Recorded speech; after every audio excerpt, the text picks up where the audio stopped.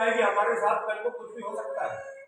तो अगर कल को कुछ बुरा होने की संभावना है तो इंसान चाहता है कि उस बुरे से मैं अपने जीवन में अपने आप को सुरक्षित करूं, और उसको सुरक्षित करने के लिए वो योजनाओं से जुड़ता है, अपना बीमा कराता है, बचत करता है घर में, और ये तमाम तरह के काम इंसान करता है।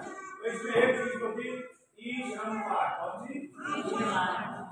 दूसरी स्कीम है प्रधानमंत्री श्रम योगी मानधन योजना। ये क्या है? आपको पता है कि एक स्थिति इंसान की अवस्था में ऐसी आती है, एक उम्र ऐसी आती है जब शरीर कमजोर पड़ जाता है, जब हम काम नहीं कर पाते, या कोई हमें काम देना नहीं चाहता और कहता है कि अब आप बूढ़े हो गए, अब आप काम नहीं कर सकते। क्या उस समय मेरे पेट में भूख नहीं लगेगी? क्या उस समय मुझे रोटी नहीं चाहिए? लेकिन काम नहीं है मेरे पास, काम नहीं है, रोटी चाहिए, क्या करे इंसान? छोटे बच्चे हैं, बड़े बच्चे हैं, सारी चीजें इंसान के सामने जब तक जीवित है तब तक रहता है, पेट तो रोटी मांगता है, हाथ काम करने लायक नहीं है, या काम करने लायक है तो कोई हमें काम देने वाला नहीं है। एक उम्र में 60 साल, पैसे की आवश्यकता तब भी है, क्या करें? सरकार, आज भारत सरकार आपके लिए इसका हल भी लेकर आ चुकी है। आज आपके पास प्रधानमंत्री श्रम योगी मानधन योजना में फायदा उठाने के लिए, पेंशन योजना से जुड़ने के लिए एक बहुत अच्छी संभावना सरकार ने दी। क्या ये बात आपको पता थी? क्या आपको ये पता था कि आपको कोई पेंशन भी देगा? नहीं पता। लेकिन आज इस शिविर के माध्यम से, इन प्रयासों के माध्यम से आप तक यही बात पहुंचाने की कोशिश हो रही है कि आज असंगठित क्षेत्र में काम करने वाले श्रमिक जिनकी उम्र 18 से 40 साल तक फिलहाल है, वो आज अपनी पेंशन के लिए इस योजना में अपना कार्ड बनवा सकते हैं। और ये कार्ड बनाने के लिए आपके पास वही आधार कार्ड, वही बैंक की कॉपी और वही मोबाइल फोन होना चाहिए। उसको लेकर हम ई मित्र के पास जाएंगे और वो हमारा प्रधानमंत्री श्रम योगी मानधन योजना का कार्ड इस प्रकार का बनाकर हमें दे दे। लेकिन इसमें लोगों को हर महीने या तो 55 रुपए, जिसकी उम्र 18 साल है उसे 55 रुपए कटाने हैं, और जो इससे कहीं ज्यादा है उसको किसी को 60, किसी को 65, किसी को 70, 75, 80, 85, 100, मैक्सिमम 150। जिसकी उम्र सबसे ज्यादा है 40 है, वो 200 रुपए कटवाएगा। हर महीने वो आपके ही खाते में, आपके नाम से, आपके खाते से आपके ही दूसरे खाते में जाएंगे, और उतना ही पैसा सरकार आपके खाते में डालेगी जितना आपका जमा हो रहा है। खाता आपके ही नाम, पेंशन का खाता खुल गया हुआ। अब होगा क्या? मान लीजिए कोई 18 साल में खाता खुला रहा है तो उसने 60 साल तक यानी 32 साल तक अपने खाते में कितने जमा किए? 21-22 हजार रुपए बस। और क्या हुआ उसका फायदा?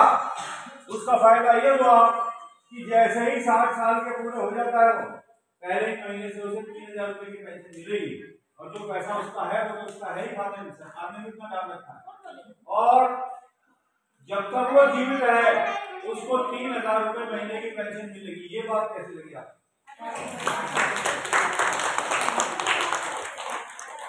मैंने आपको ताली बजाने के लिए नहीं कहा, लेकिन सरकार की योजना इतनी अच्छी आपको लगी, इसलिए लोकप्रिय योजना की आपने जब इस योजना को पूरा सुना, आपने अपने आप में तालियां बजाई। और एक बात, मान लो किसी के घर में 1 या 2 या 3 या 4 लोग काम करने वाले हैं। अगर 4 लोगों ने पेंशन कार्ड बना लिया तो 10-12 हजार रुपए की पेंशन हमारे घर में तय हो गई। हुई या नहीं हुई? और महीने में अगर कोई 18 साल में इस योजना में घुसता है, क्या महीने के 55 रुपए नहीं दे सकता है? दे सकते हैं। क्या 65 रुपए, क्या 80 रुपए, क्या 75 रुपए, 100 रुपए, 200 रुपए नहीं दे सकता है? दे सकता है। तो ये राशि बहुत कम है, लेकिन इस राशि को जमा कराने के लिए आज इसका फायदा कहीं ज्यादा है। न सिर्फ मैं बचत कर रहा हूं, बल्कि मैं भविष्य में अपने जीवन को सुरक्षित कर रहा हूं। ये प्रधानमंत्री श्रम योगी मानधन योजना के कार्ड का महत्व है। तो ये 2 कार्ड थे, दुर्घटना बीमा, मृत्यु बीमा और पेंशन। क्या इस प्रकार की योजना पहले आपने सुनी थी? बहुत सारी योजनाएं, विधवा पेंशन, विकलांग पेंशन और तमाम तरह की वृद्धावस्था पेंशन। लेकिन श्रमिकों के लिए इस प्रकार की व्यवस्था ई श्रम कार्ड के द्वारा और प्रधानमंत्री श्रम योगी मानधन योजना के द्वारा जो आई है, मैं चाहता हूं हाथ उठा के आप लोग बताएं कि कितने लोग इसमें अपना पंजीकरण कराना चाहेंगे। मैं चाहता हूं हाथ उठा के बताएं। बहुत अच्छी बात है। आज कम से कम इस कार्यक्रम के माध्यम से हम ये संकल्प तो ले रहे हैं, सबकी इच्छा जागृत हो रही है कि उसका उसके परिवार का भविष्य सुनिश्चित हो। और भारत सरकार श्रम मंत्रालय ये चाहता है कि जितने भी काम करने वाले श्रमिक हैं उनका रिकॉर्ड सरकार तक पहुंच जाएगा और इन स्कीमों का फायदा जब जब आवश्यकता होगी स्कीम के अंतर्गत आप तक पहुंचे।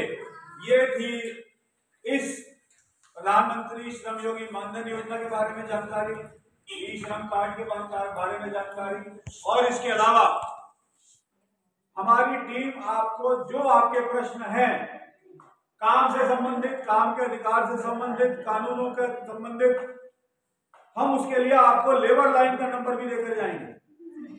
आपको शायद जानकारी होगी या नहीं होगी, या गोविंद जी ने बताई या सौरभ जी ने बताई, मैडम लोगों ने बार बार बताई होगी कि हमारे उदयपुर में एक लेबर लाइन चलती है। उस लेबर लाइन का नंबर आपको मिलेगा।